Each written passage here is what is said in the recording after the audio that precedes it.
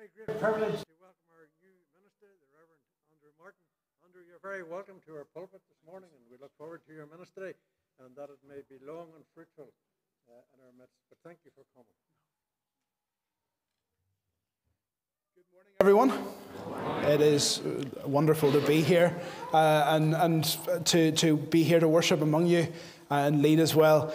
Thank you so much to Jim for your welcome. Thank you to everybody for standing. That feels very strange. As well as in Tartarian, there was the Reverend on the screen, and who is that? Who's there? But thank you to everyone for your welcome.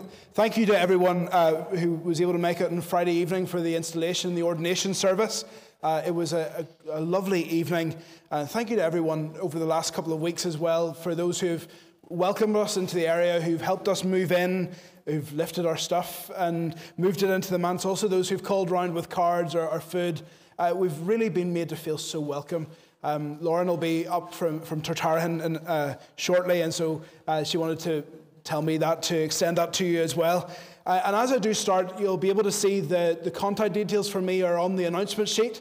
We don't have a landline number yet, but once we get that sorted, we'll let you know what that is. And as I do begin, please do forgive me if I have to ask your name a couple of times, or if I get it wrong. There's quite a few of you. There's only one of me, and we will get there, I promise. And so there's been a sea of faces and sea of names for the last while, but I'm looking forward to getting to know each and every one of you more over this ministry as well. And so I was to highlight a number of announcements of things going on. Firstly, just the first one is, hopefully you were able to pick up some of the cards for the carol service that have been published. These are a really good invitation for the carol service on the 15th of December to give out to those who you know. It's a great opportunity to invite those who maybe are in the periphery of church or who maybe aren't familiar with us to come and be a part of us for that evening as we sing carols, as we hear God's word together. And so you would be very welcome, but also give these cards to those who you encounter as well.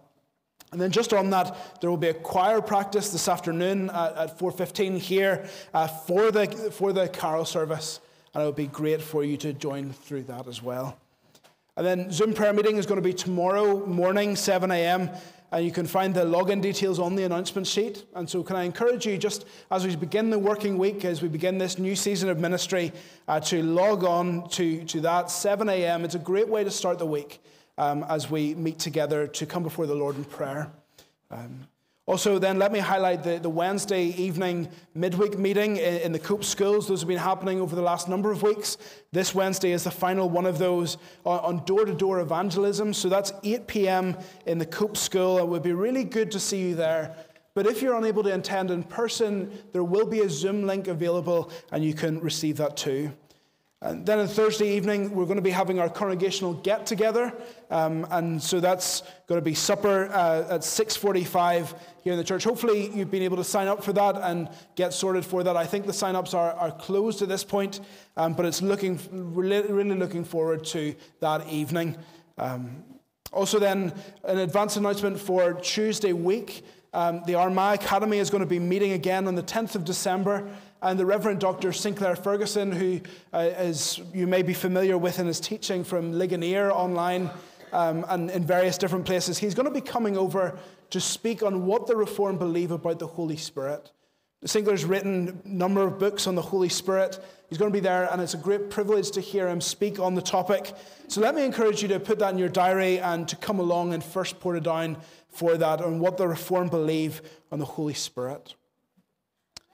Then this is our gift Sunday for the Belfast City Mission. And so we're really grateful for those who've helped to erect the tree, for Sandra, Carol, and the CE for setting that up and decorating it as well.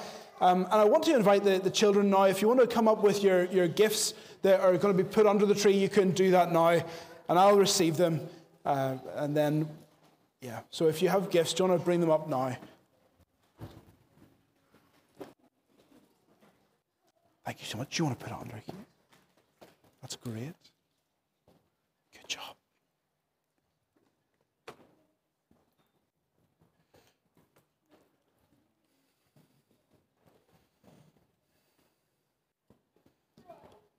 Amazing. Here, you go around here with those. Thank you so much.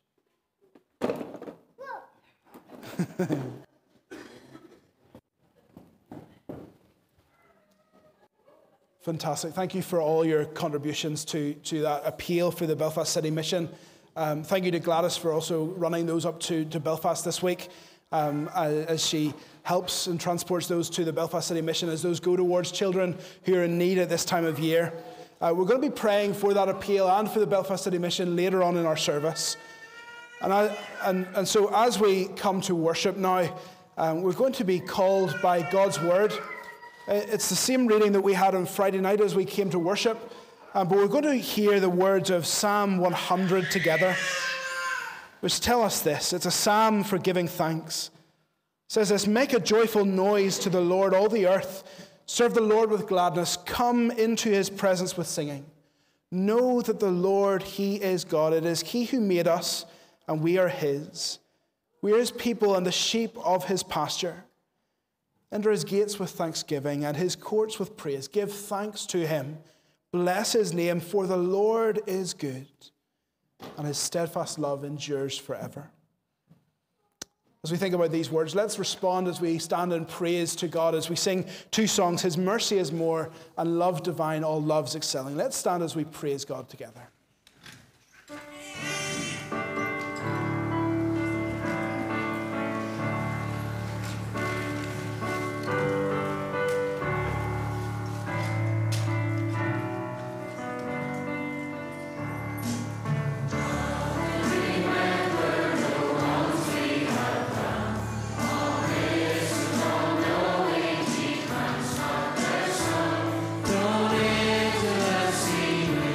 God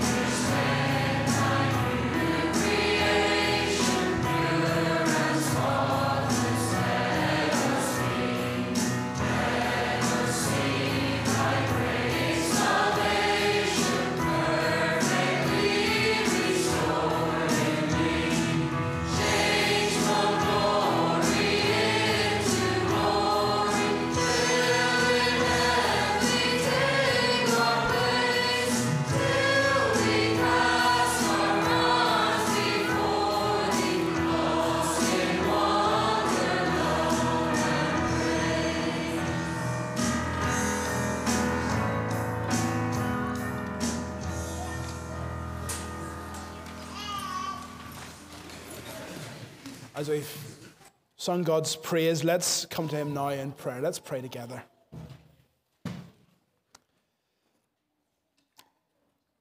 Father God, we gather here this morning as your people in this place to worship you for who you are and for all that you have done for us.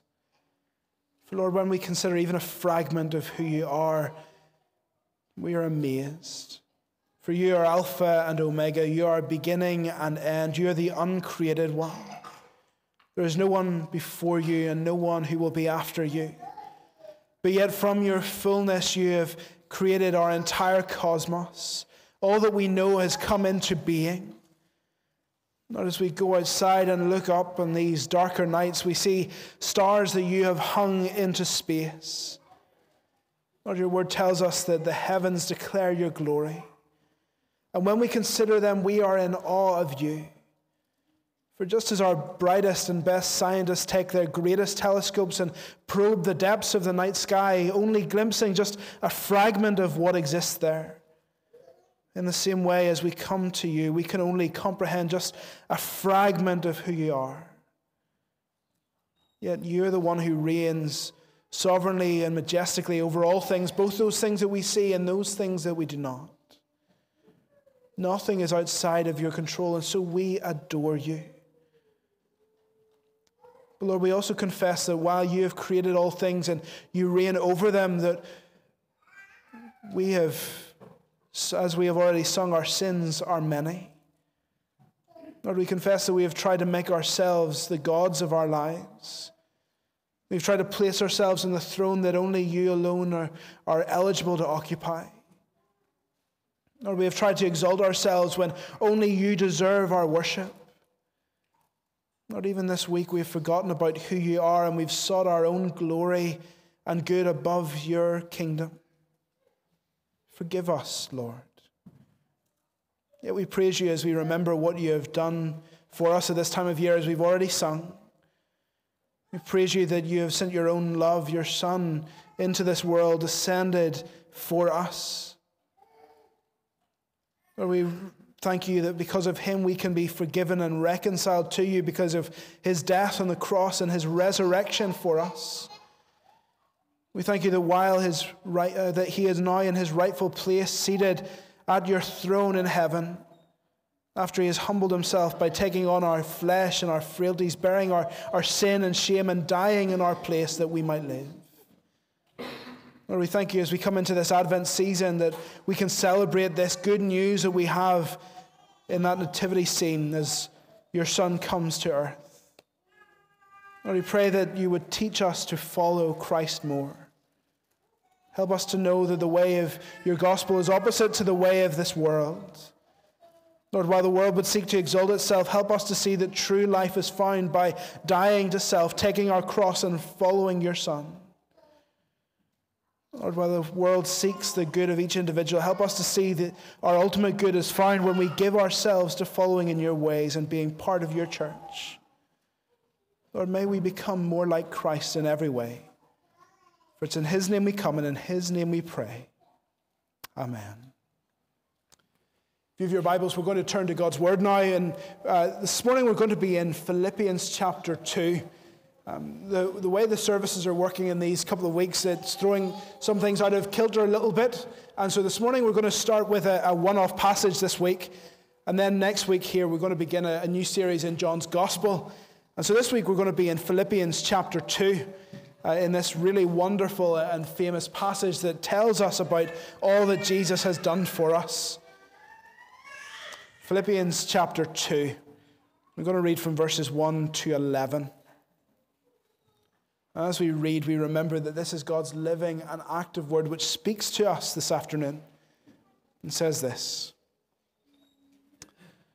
So if there is any encouragement in Christ, any comfort from love, any participation in the Spirit, any affection and sympathy, complete my joy by being of the same mind, having the same love, being in full accord and of one mind. Do nothing from selfish ambition or conceit, but in humility count others more significant than yourselves. That each of you look not only to his own interest, but also to the interests of others. Have this mind among yourselves, which is yours in Christ Jesus, who though he was in the form of God, did not account equality with God a thing to be grasped, but emptied himself by taking the form of a servant, being born in the likeness of men, and being found in human form, he humbled himself by becoming obedient to the point of death, even death on a cross. Therefore God has highly exalted him and bestowed on him the name that is above every name, so that at the name of Jesus every knee should bow, in heaven and on earth and under the earth, and every tongue confess that Jesus Christ is Lord, to the glory of God the Father. Amen. Boys and girls, do you want to come up to the front? And I want to talk to you for a few moments there about what we just read.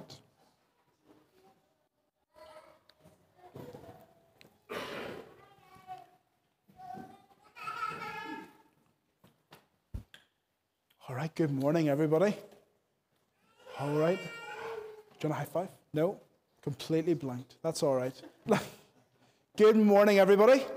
How are we all? Good? Bad? Do you want me to give you... I'll give you all high fives there. There we go. All right. Yes.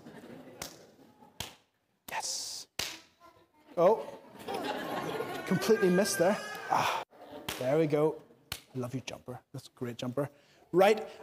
It's lovely to see you. I am looking forward to getting to know you a bit more, and I really want to get your names as well. And so I'm going to ask you a question this morning. As you know, we've just moved here, okay? And so all of our stuff is packed in boxes, all of our fun stuff. But sometimes I, and maybe Nathaniel as well, like to maybe dress up as something. You see Marvel jumper here, but I wonder if you could tell me what things I would need to buy if I was to dress up like a king, okay? I think you're acting it out, okay? Is it one of these? A crown. Good job, Nathaniel. Remind me of your name again. What's your name? Lucas. Thank you so much, Lucas, okay? So the first thing, I don't just run around the house. The man's dressed up like a king, I promise, okay? But the first thing I would need if I wanted to have a king outfit would be a crown, okay? What other things would I need apart from a crown if I was to dress up like a king? Yes. A cape, like a robe, like a big, long red robe that I can go around the house. Yeah, doesn't that sound good, Nathaniel? Yes. Okay, remind me of your name again as well.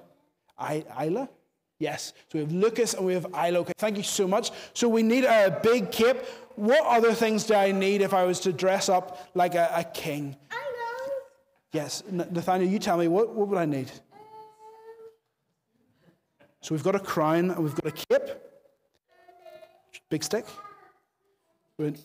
Big stick. Yes. I would need one of those, like a scepter. There's something that shows how powerful I am as I walk around the house. Again, not doing this. This is in the figure of imagination, okay? So I've got my crown, I've got my robe, I've got my big stick, okay? Is there anything else that I need? Yes. Yes, what? I maybe need to look. What, sorry? Sandals. Sandals is we could go for sandals, okay? Sandals would be a really good choice. But so we've got the robe and we've been looking all smart. Maybe some jewelry, some fancy rings and things like that. That's kind of what we imagine when we think about a king. And so thank you so much. I'm going to go to Argos this week and we can order a crown, probably a wee plastic one, and a cape or a robe and all those things. And then whenever we play dress up, then we can dress up. And Nathaniel, I'll get you one as well. And we can dress up in that way as well. But I wonder, as we think about that passage, does that tell us about, we hear about King Jesus, but actually the picture that we have of a king isn't the picture of somebody with a crown who maybe sits on a throne. Maybe I need to buy one of those as well. Yes, that's all right. Jesus. It is Jesus, yes, absolutely. So it's not the picture of somebody who has a crown and a throne and a robe and all that, but actually the Bible tells us that Jesus, the true king, he doesn't do all these things to make himself look amazing and better, but actually it tells us that he, even though he sits in the throne in heaven, he humbles himself. Does anybody know what it means to humble yourself? That's a big word, okay? Do you want to give it a go? What?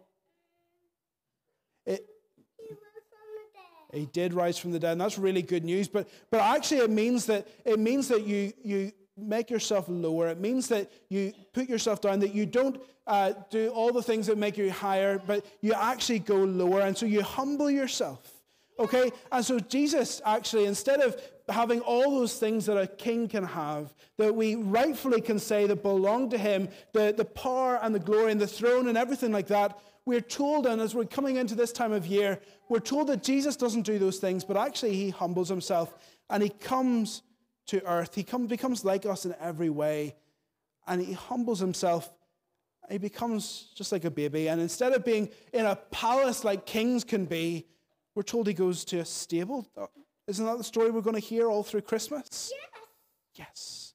It's the story we're going to hear about all through Christmas. Instead of being in a palace with a crown, he's born in a stable, and he humbles himself for us. And it's a reminder that all that we do, okay, all that we do is, as we focus on him, as we have our faith in him, we are to humble ourselves and follow his example and look out for the needs of other people, because Jesus came into this world and he came for us, to care for us and to forgive us from our sins as well, to go to the cross and then to go to the grave and to rise again as well. And so that's a reminder for us that while we can think of kings as people with crowns and robes, Jesus shows us that the true king is someone who humbles himself and comes into this world, not into a big fancy palace, but into a humble stable. We're going to stand and we're going to sing, and you guys can head back to your families as we're going to stand and sing "From Heaven You Came, Helpless Babe." Let's stand.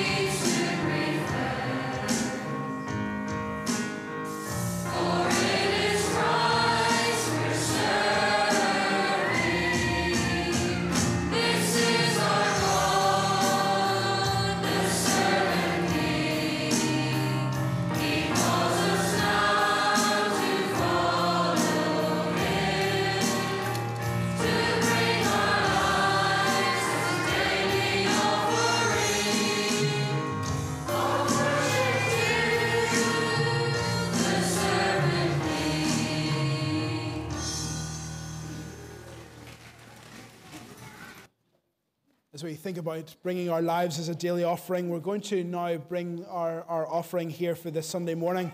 And so our offering will now be received.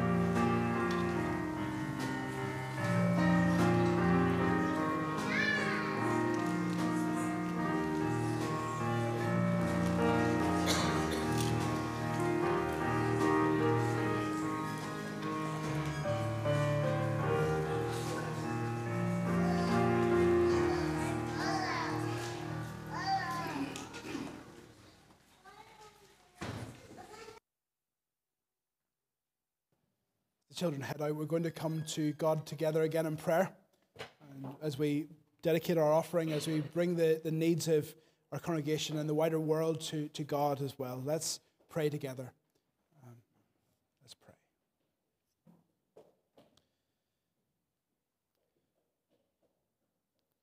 Lord God Almighty, we give you thanks this afternoon that you have sustained us. Lord, as we each sit here, you have provided for us what we need. Lord, your word tells us that from you has been given life and breath and everything. And so we come from homes that have roofs over our heads, that have food on the table. Lord, we give you thanks this morning for all of your provision to us, whether much or little. And Lord, as we give you thanks, we also dedicate our offering to you. Lord, as we bring back a portion of what you have first given to us in faith, asking that you would take it, that you would use it, that you would multiply it for the work of your kingdom, both here in this congregation and throughout your world. Lord God, as we pray for our world, we also bring to you its many, many needs. Lord, you know fully the things that burden our hearts as we watch our news cycles, as we think about the world around us. Lord, we bring to you the Middle East this morning, as we see news of another conflict brewing in Syria and another difficult situation. Lord, we pray for wisdom for leaders in that country. Lord, we know that it is a country which has persecution of your people there. And Lord, we pray for your people in that land, that you would sustain them, that you would uphold them, that you would give them a boldness for the gospel, even in this change of circumstances and these difficult days. Lord, may they be light in the midst of darkness in that place. Lord, we also pray for the other conflicts around the Middle East. Lord, as we still know, even going on in the background, that there is the conflict with Israel and Gaza. Lord, we thank you for steps forward with certain ceasefires with other nations, but we pray that you would, even after this year and a bit more, would bring that conflict to an end, not just with a temporary peace, but with a more lasting peace that would allow people to rebuild their lives. Lord, we pray for your people in both Israel and Gaza as well this morning. Lord, we pray that you would be with them as they meet together. Lord, that you would sustain them in all that has been going on in these months. Lord, that you would give confidence to the leaders of your church, and that through their teaching that you would be building up your people, that they would be like a city on a hill that is not easily hidden, but they would stand firm for you even in these days. Lord God, as we look to the world around us, we also look closer to home. Lord, we pray for the Irish election happening in the Republic this week. Lord, we hear the news reports that it is too close to call, that the vote seems to reflect a nation that is going in different directions. Lord, we pray that even at this time that you would be raising up the leaders who will take their seats in the Dáil. Lord, we pray that you would be through this election, helping a door to open even more for the gospel in the Republic, one of the most unreached people groups in Europe for the evangelical gospel. Lord, we pray that you would be with your leaders in churches in the Republic of Ireland in these days, that they would help your people to think through how to vote and what ways to vote and how to live out their faith in their day in that land. Lord, we also pray for our own nation this week as we've heard of the vote being passed, even at the initial stage of the assisted suicide bill. Lord, we know that you're the one who creates life from its very beginning and its conception to its very end. You're the one who numbers our days. Lord, as your people, as we see the value of life, we mourn this bill passing, but we know it is a very sensitive issue for so many, especially those who are suffering themselves or caring for those who are suffering. Lord, we pray even in these days as the bill is revised, as it goes to other houses for debate, that you would seek to bring that bill to a stop as it would go through. Lord, we pray for those organizations, those Christian charities that are working with people throughout the government as they advocate for the Christian values in those places. We pray for the likes of the Christian Institute and Evangelical Alliance. We pray that you give them wisdom as they work in the public square. But Lord, we also pray that as your people, you would give us wisdom. Give us wisdom in how to talk with others, especially those who are suffering in this time. Lord, give us wisdom in how we seek to show the value that you have placed on each life, regardless of illness or infirmity or circumstances. Lord, we pray for those who are in our NHS, who are working in the medical field, Lord, as they have even more pressure put on them to be involved in these sorts of procedures. Lord, we pray that you will be giving them wisdom in how to act and how to engage with their colleagues and also their patients, especially as they administer end-of-life care. Lord, we pray for those who are also in care homes and work with those who are older or infirm or housebound. Again, we pray that you would help them treat every person with dignity that they deserve because they are made in your image. Lord, again, give us wisdom as we seek to work through these issues in our own lives. And Lord, we pray for us as a congregation in this new season of ministry that has just begun. Lord, we pray that you would be among us by your Holy Spirit, working in us as your word is preached each and every week. Lord, we bring our leaders to you. Lord, we bring our elders, members of session, members of committee as well, as they seek to lead us both spiritually in terms of the session and also practically in terms of the committee. Lord, we pray that you'll give wisdom in each decision that has to be made. Lord, we pray for those who serve in various areas in church. Lord, for those who lead our youth programs and our children's programs as they go out even now to work with our young children, as they seek to share the gospel with them and see them grow up in the faith. Lord, we pray that again you would be at work among us. Grow us as deep disciples of your Son Jesus, that we would seek to live for him in every area of life. And now, Lord, as we come to your word, we give you thanks as we remember that it is a double-edged sword for us. As we spend time in this passage, we pray that like a skilled surgeon, by your Spirit, you would cut out of us any of the sin that binds and blinds us to your glory and divides us from one another. Lord, we pray that by these cuts that we may be truly healed and become more like your Son, Jesus. Lord, we pray that as we consider him, that we would be challenged to love and follow him in every moment of life and love and cherish one another. Lord, be with us now, we pray. In Jesus' name, amen. If you have your Bibles there, would you open them back to Philippians chapter 2, as we're going to be spending our time, the remaining time in this passage this morning, or this afternoon. Need to get that right as we come up the road. It seems like it's a time change. But this afternoon feels like a bit of a cross-section in church life. It's pretty mild outside, but you may not realize that it is the first Sunday of Advent. Christmas is coming. It is coming very quickly. You've got your carol service invitations. And as we come to this Sunday, we're also starting this new season of congregational life in ministry. And we need to wonder what God is speaking to us, what he is saying as we think about the gift that he has given to us in Jesus as he comes down this time of year, and also as we're seeking to start this new phase of life as a church family. And we also have our gift service this morning for the Belfast City Mission, and so we remember that too. And as I said earlier, we're normally going to be working through books of the Bible, but for this Sunday, we're going to be turning to this wonderful passage in Philippians, in Paul's letter here. And Lord willing, we're going to be coming back in the new year at some point to work through the whole letter to the Philippians. And so we will come back to this passage again. But for this morning, we're going to think about this in the context of this cross-section in our church's life as we consider this passage together. See, with the milder weather outside, I wonder, you probably haven't even considered it, but I wonder what you think of as the perfect Christmas. As you think about the weeks ahead, as you think about what awaits you on the 25th of December, what do you imagine will happen? Perhaps you imagine certain presents sitting under the tree as all the hints have paid off and your loved one has gotten you exactly the thing that you want, and it's just sitting there waiting for you, wrapped beautifully on Christmas morning.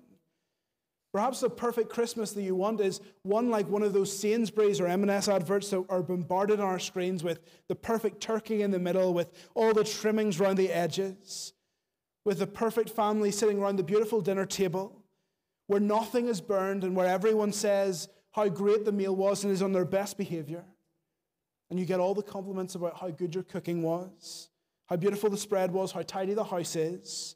Maybe that's your perfect Christmas, or maybe the perfect Christmas means that in the run-up, in the carol services or the school carol service, every child in the choir, including your child, stands perfectly.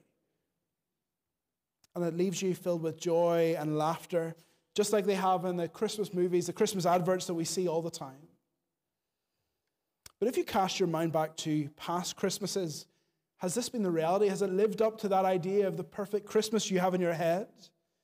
I thought about this last night as I was struggling to put up a Christmas tree and get it straight, and made a complete hames of it that meant that I threw it into the garage and we're going to try it again this afternoon. See, often we try and get this Christmas without success. Often the house is just a mess. Everyone is stressed. The tree sheds its pines all over the floor. The turkey is burned and everyone around the table wants you to know that it's burned. During the carol service, all the children are standing like angels, apart from your child who has their finger up their nose and is captured in the school video for everyone to see. The presents don't go down well. The Monopoly causes an argument. Granny flips the table over. You get annoyed. You get irritated. You wonder, is this really all that it is? See, the reality of Christmas never seems to fulfill the hopes that we had for it. Maybe that's what's coming in the next number of weeks. But what about the perfect church? What would you think that the perfect church looks like? Maybe it fits in with the kind of music that you like, whether it's old hymns played in the organ, whether it's newer songs, traditional or modern. Maybe you have preferences about the color of the carpet or the color of the walls, what the minister should wear, what programs we should have during the week, and who should be involved. The list could go on and on and on. And I hope it isn't the case here, but I hear many Christians say that they become disillusioned with church because it doesn't fit with their image of the perfect church, according to their preferences. See, as Paul writes here to the Philippian church, he's writing to a congregation that he holds dear to his heart. One that seems to be doing so many things right, to the point that commentators have often called it the crown and glory church of Paul's ministry. If you remember back Acts 16, we're told about the first 3 converts in this church, and they're radically different. There's a Philippian jailer, there's Lydia, a rich woman, and then there's a slave girl. This is an incredibly diverse church made up of people who wouldn't normally engage with one another in their life, from different backgrounds, different cultures. But now people who've been united by the gospel. And so Paul's desire for them is that they would live out what the reality of them has been, that they would be a church united together. See, Paul tells this diverse church that they're to live out their unity, and if they do, it would complete his joy, as it would reflect the gospel. And we see that in verse 1, if you look there with me. It says there, if there is any encouragement in Christ, any comfort from love, any participation in the Spirit, any affection and sympathy, complete my joy by being of the same mind, having the same love, being in full accord and of one mind. See, what Paul is saying here is all these things actually exist. There is encouragement in Christ. There is comfort in love. There is participation in the Spirit. There is affection and sympathy. And so they are to be united together with the same mind, the same love, and this full accord and of one mind and one spirit. See, this morning, while we are here from the same area, many of us are related to one another through family connections. We are different in terms of our ages, the generations we're a part of, the different life experiences we have, the different work experiences we have. But we've all been brought together through this gospel of Jesus Christ. We are united together through our faith in him as a congregation of his people, called to live out the reality of the gospel together in our relationships with one another. I mentioned at the service on Friday night that I served for a number of years in Sloane Street Presbyterian Church in Lisburn. It became our home church and our sending congregation. And when I started in that congregation, I quickly developed a friendship with possibly the most unlikely person in the congregation. He was one of the elders. His name was Jim. When I began in that church, I was 21 years old. And when I met Jim, he was 86. He was a widower. I wasn't yet married. I was a townie from Portrush. He was somebody who grew up in the Dramara Hills. He had worked all his life and was retired from his work as sales rep. I had only just come out of university, and this was my first role. There seems to have been little or no common ground between the two of us, but yet our faith united us so much that as we went out for lunch every single month, that is what we talked about. We talked about how the gospel was at work in us and in those around us. See, as a congregation, we are united together by the gospel. And so Paul calls us here to reflect the reality that God has brought about among us. And this has application for us among older people and younger people, that we can invest in one another. If you're younger here, why not go to someone who's older, who's been living the Christian life for longer, and ask them how their faith came to be? What is their testimony? How have they walked with the Lord through all these years? Or if you're older, come alongside someone who's younger and encourage them in their faith. Invest in them because you have the gospel in common. But how? How can we do this? How can we really do it? Well, if you look with me, verses 3 and 4, it says this: do nothing out of selfish ambition or conceit, but in humility count others more significant than yourselves. Let each of you look not only to his own interest, but also to the interests of others. See, how can we be united together? Well, it's by acting in humility towards one another. Can you imagine how this might have looked in the Philippian church with those 3 converts? Can you imagine the Philippian jailer who would have been imprisoning people in Philippi? Can you imagine him serving the slave girl? It's completely countercultural. Can you imagine Lydia, who had made so much money through selling precious goods, being called to give up that money to be generous to those around her? Isn't that how the gospel flips the expectations on their head as humility comes in? This is how we care for one another, how we're united to one another. What about for us? How do Paul's words impact our everyday lives as we're united to one another as Christians? How can we act with humility towards one another in everyday life? Well, it'll affect our conversations, won't it? We'll spend time listening to those around us, hearing their genuine concerns, and then trying to help them rather than trying to manipulate things and turn them into a different topic or a different outcome, or turn the conversation back on ourselves again. It should affect how we view what we have as we look at our bank balance, as we give away our time and our energy as well, as we serve those who don't have as much as we have, or as we bless them or serve them. Maybe if you don't do it already, it means inviting somebody out for coffee, or inviting them over for a dinner and a meal in your house, or inviting them out into a restaurant, inviting them to be part of your life as you're united together, even those people you find it difficult to get on with. I'm sure there's not that many people here like that.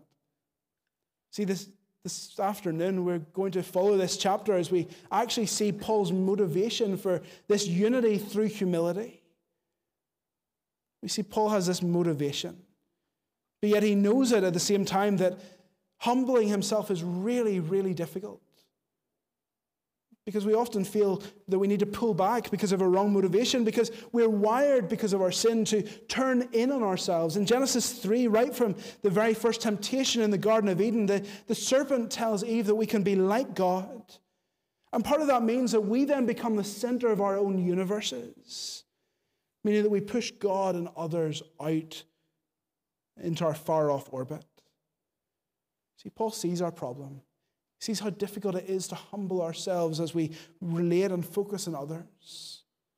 He sees how it affects our unity together, but then he points us to our motivation for this unity through humility. He points us to Jesus, the humble King. Do you see that in verse 2? Where he says, being of the same mind. Well, we're then told in verse 5 what that mind is. It's that mind which is yours in Christ Jesus. To show us what unity through humility looks like, Paul tells us about Jesus. He tells us about all that he came to do in this world through his incarnation, through his life, and through his death, and through his resurrection again. And so as we come to Paul's description, we're going to spend the rest of our time thinking about how Jesus helps us to live this out in our reality, in our lives. Because Paul tells us in these verses about Jesus, the one who had all things, then the one who gave all things, and now the one who has been given all things, who shares them with us. See, Paul's passage gives us an amazing reminder of the one that we come to adore, especially at this time of year, this joy to the world that we will sing about over these weeks and that we will worship. So let's see what he says that he has at the beginning of verse 5. As we say that Jesus Christ had all things. If you look with me there, it says this: Christ Jesus, who though he was in the form of God, did not account equality with God a thing to be grasped. See, what Paul does here is he pulls back the veil of time and he shows us the Son of God before the foundation of the world. The Christmas story doesn't begin, as we'll see so much in the next number of weeks, with an angel coming to Mary or a baby born in Bethlehem. But it tells us that it begins in eternity with Jesus, who is God himself, equal to God, who does not count equality with God a thing to be grasped. See, for him it's not something that needs to be achieved. Jesus himself is God. He has all things,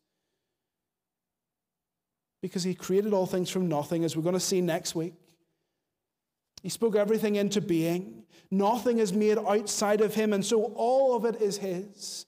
He deserves every crown, every throne, every robe, as we talked about earlier with the boys and girls. But he doesn't just leave and abandon his creation. He upholds all things by the word of his power.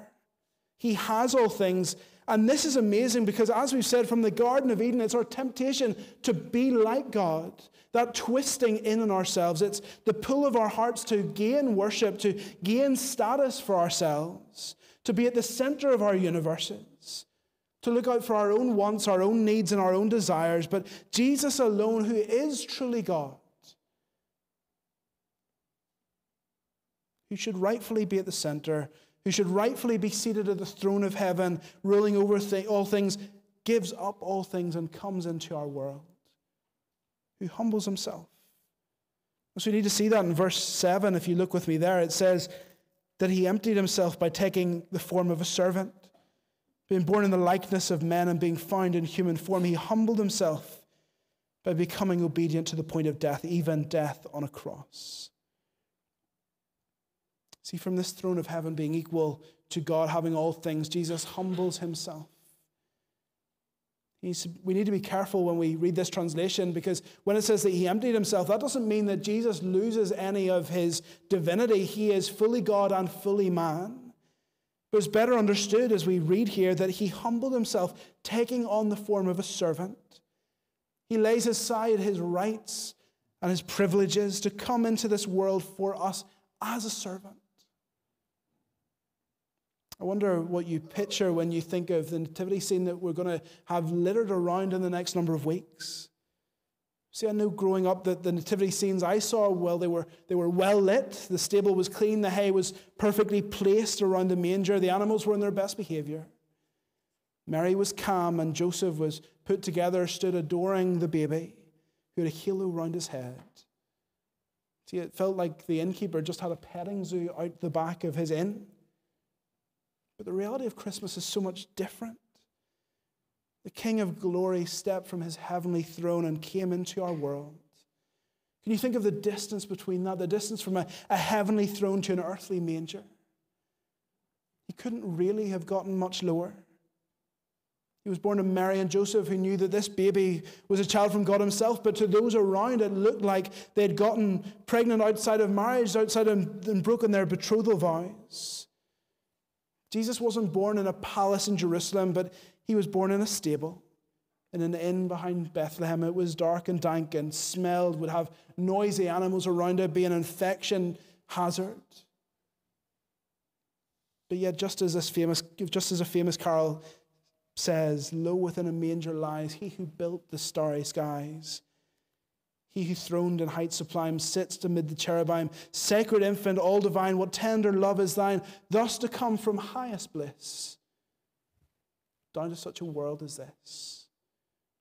Jesus is still fully God, but now we see he is the one who created everything, but has come into this animal tray, dependent on his mother for food, for warmth, and for security. He takes up our human nature with all of our frailties and needs apart from sin.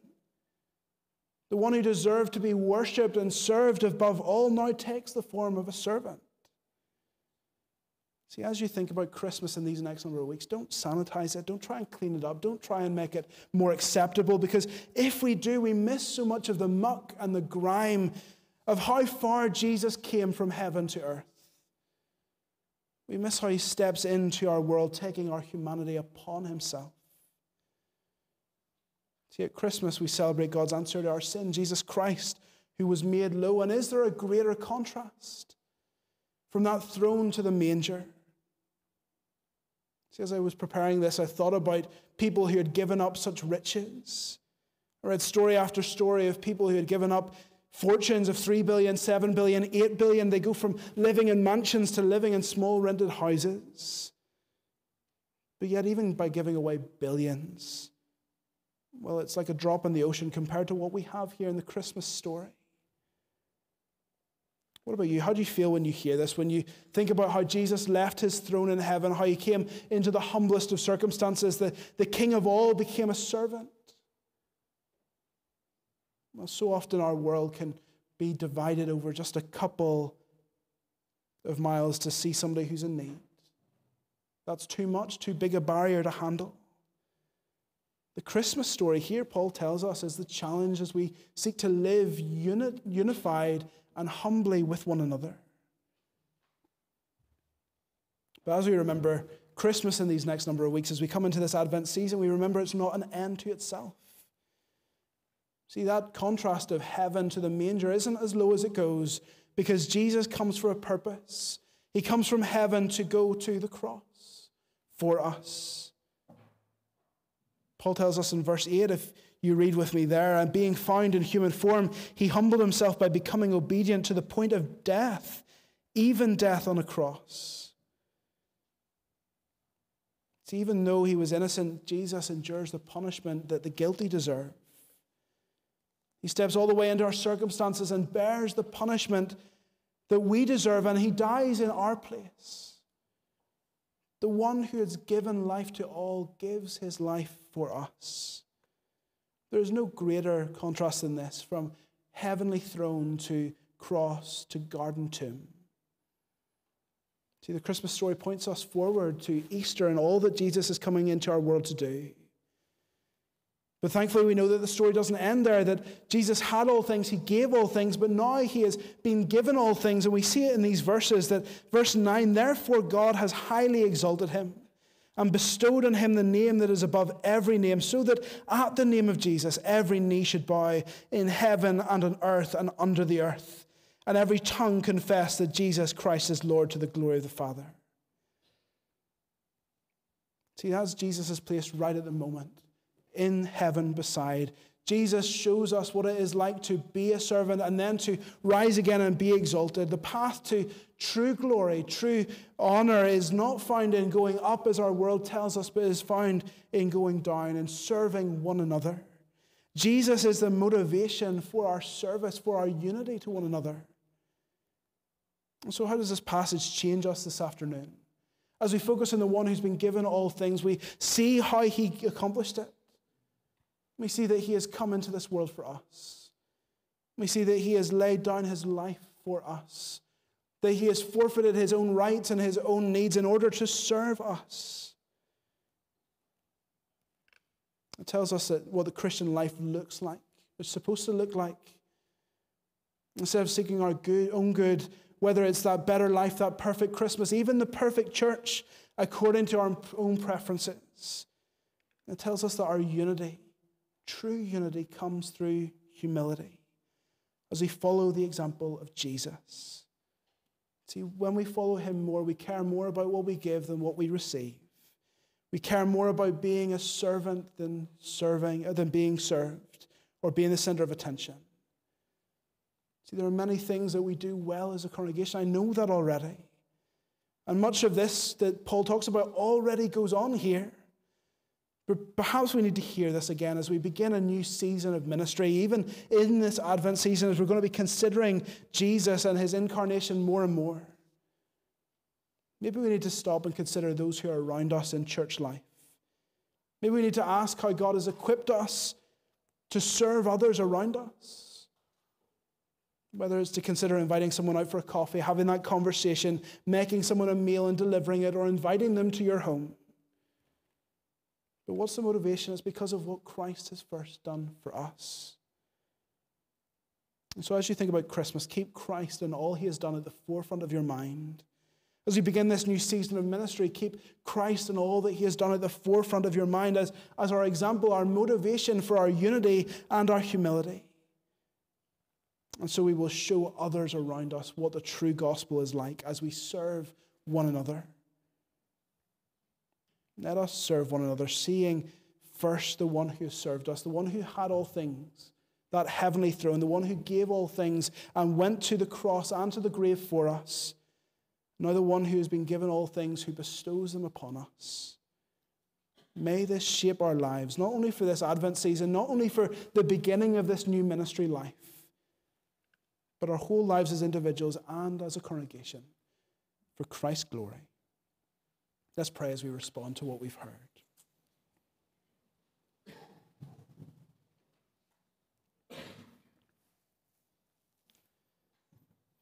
Father God, we praise you for all that this passage teaches to us. Lord, as we see this church that Paul had so much thankfulness for in Philippi, that reminds us so much of all the good that goes on here. Lord, we thank you for all the blessings that you have bestowed on us in our community together. But Lord, just as the church in Philippi needed to be reminded to be united together by being humble towards one another, let us hear the same message. Not because of our own strength, not because of our own ability, but because we can focus on your Son Jesus, who left the throne of heaven, who came into this world, who went to the cross and to the grave, and who has risen again for us in our salvation. Lord, we pray that we would see him as our motivation as we engage with one another, as we seek to truly love one another and care for one another throughout all of life. Lord, help us to make this the motivation of our lives as individuals and also as a congregation, so that the world around us may see the gospel that we hold dear, and they may come to know you because you have first served us. Lord, we pray all this in Jesus' name. Amen. So we bring our service to a close this afternoon. We're going to stand and respond to what we've heard as we think about how our motivation is not our own ability, but is through Christ in us. So let's stand as we sing, "Yet not I, but through Christ in me."